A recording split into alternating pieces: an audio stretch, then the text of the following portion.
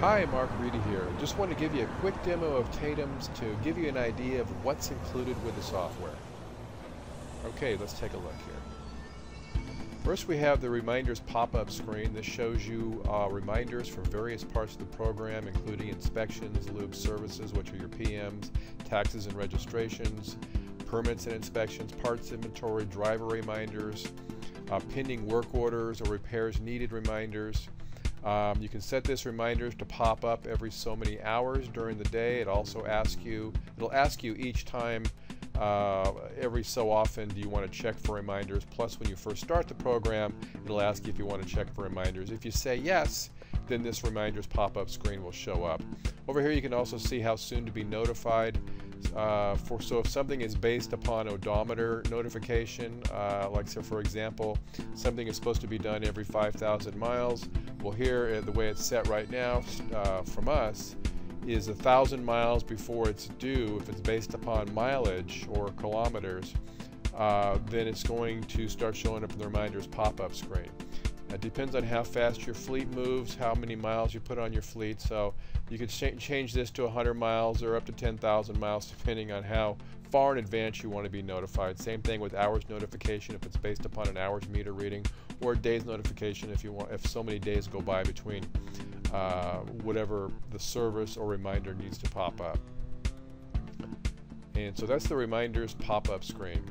And then we'll take a quick look at reports, and under reports we have the all equipment reports. This is all equipments for your entire fleet. You have an all equipment summary, and this kind of shows you basic information about each piece of equipment in a linear format. And then you've got other various types of reports for all equipment. You can show all the filters, various lists, all equipment due in the next 30 days. Current driver list, like which driver is on which equipment, and so forth. And then also under the current equipment reports, these are just quick reports. So when you have a piece of equipment selected down here, the current equipment reports show you information regarding that particular piece of equipment. So if you want to see the equipment maintenance and safety report, this is like your inspections. It shows you a full year of inspections of when they were done, the mileage that they were done at, and what was okay or defective on those items, and so forth, and then who actually did the inspection. And if we go over here to more reports, here you can see we have different types of reports based upon different parts of the program. So you have your fuel log, loop service, work orders, parts inventory, and inspections, needed maintenance and repairs completed reports. And then each of these reports give you a little more criteria that you can choose from. Like you can put certain date from and to, or specific equipment you want to do reports for, so that you can narrow down the report to specific ranges.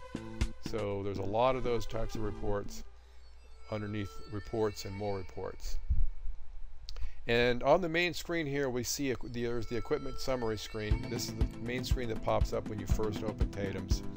And this gives you a basic overview of the piece of equipment you're looking at.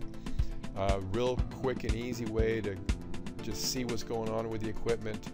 And then we've got this is normally a 90-day inspection that comes from us. This particular database is set for 365 days. And these are your DOT type inspections.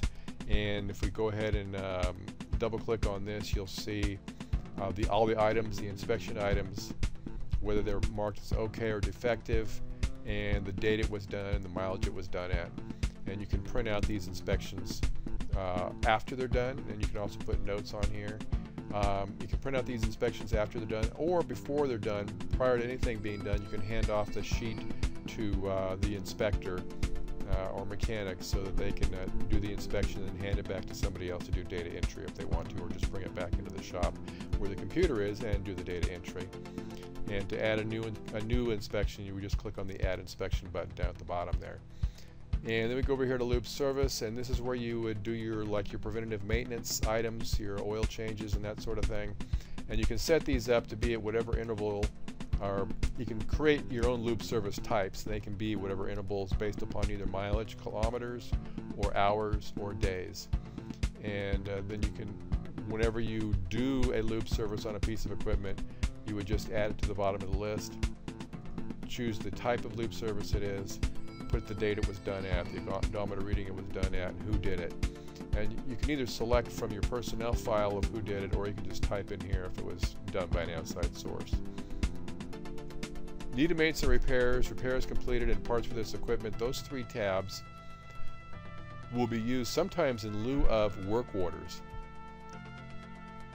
Well, normally would be used in lieu of work orders, I should say. So the needed maintenance and repair is just a quick and dirty way to keep track of what needs to be done on a piece of equipment. You can have up to like 200 characters in here, when it needs to be completed by, and then when it's done, you can type in the date it was done at, and as you click here, this little checkbox, it'll click over to the repairs tab automatically for you. So if I just type that in, put today's date, and then click this, and we go over to repairs completed, you can see that it's over here now in this tab. This tab is just a quick and dirty way to keep track of the repairs completed, and this is up to 200 characters. You don't really get to put in labor and parts associated with this particular repair. So like I said, it's just a simple, quick way to keep track of your repairs and the cost. And parts for this equipment, this can be either every single part ever installed on the equipment if you want to, or it can just be, if you're using work orders, it could just be a list of commonly used parts, so you don't have to go looking up the part number on a frequent basis. For frequently used parts. And then we'll go over here to the work orders tab, and under work orders we click here to add a new work order, and in the work orders tab we have the description. You can have multiple short descriptions, as many as you want, plus up to 65,000 characters in the detailed description. And in the labor completed area, you can add an unlimited number of labor items, how many hours each labor item took, whether it was an in-house employee or the outside vendor that did it, and then a description of the labor. And once you add the labor,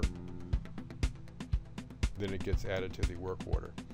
And then over here for parts or material used, you would click here to add your parts, and you can choose this from the parts inventory, and you can have this deduct from parts inventory automatically, or you can have it so that it deducts when you click the checkbox, or you can have that checkbox so that it's always checked by using the preferences underneath tools. And so that's basically your parts and material used. You can also have miscellaneous costs added to a work order, and then if you had a miscellaneous cost, you might put whatever the miscellaneous item was over in the detailed description. And so that's it for work orders, and you can see what one of them looks like when it's filled in here. If I were to open that up, you'd see that information, and there we go there. Okay, so over to the fuel log. The fuel log allows you to find out or keep track of all your fuel costs and your miles per gallon and your cost per mile based upon fuel. And then over here you can choose your criteria of what you want to look at in this list up above, and then it gives you the totals for that list that you're looking at. So we're looking at, it defaults to 1 month. It goes from today's date back 1 month when you first open the program, but you can set that to a different criteria, and then when you move to other equipment it'll be the same. And then over here this is your overall totals for the all the life of the equipment that you've been putting your fuel information into TATEMS, and you have your overall total cost for fuel, your overall cost per mile, or your miles per gallon. And if we take a look over here to the filters tab, in the filters tab it basically gives you a list of the filters that are used on this equipment, so that you have your part numbers for those filters, and you can print those filters out so that you can carry it around with you if you want to. And over here at tires and wheels, this is a list of your tires and wheels used, where they're installed, when they're installed on the equipment. And on this tab here is the inspections and permits.